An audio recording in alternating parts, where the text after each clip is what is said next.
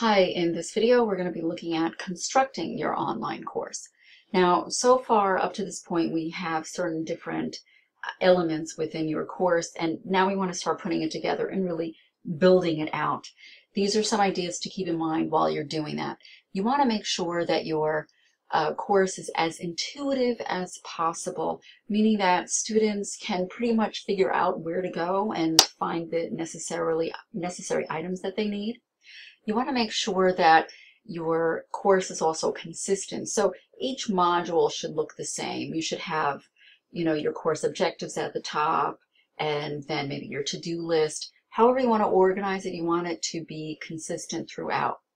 You want to make it as efficient as possible. That is, you want to minimize the amount of clicks. I say 2 to 3 clicks is about as far out as you want for students to find information. You should make your course as visually appealing as possible. I always try to add as many graphic elements that are appealing without being overwhelming. Just having something that's totally text-based it's not engaging, and it looks less appealing. And then of course I try to have elements also that are interactive and have the students actually trying to do something while they're within the course. So how do you want to organize your course? I gave you a template in the last module, which you may use if you want, and you start thinking about it. I keep calling my courses modules. You might want to use units, or you want to go weekly. It's really up to what your course is about and how you want to present it.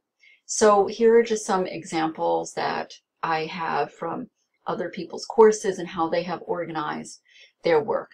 There's some professors, they like to put them totally in a weekly by date format. Or I have some professors that like to have a weekly schedule, but they don't have it on the front homepage. So you would have to actually click into the weekly schedule to see all of it.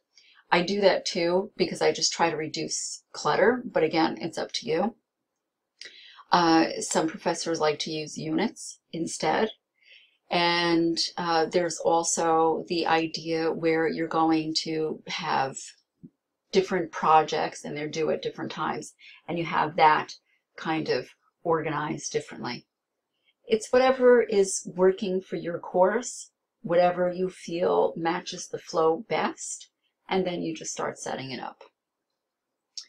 Now, of course, we've looked at learning objectives and we've looked at backwards design. So you should have an idea of what your course objectives are and at least a few module objectives, hopefully.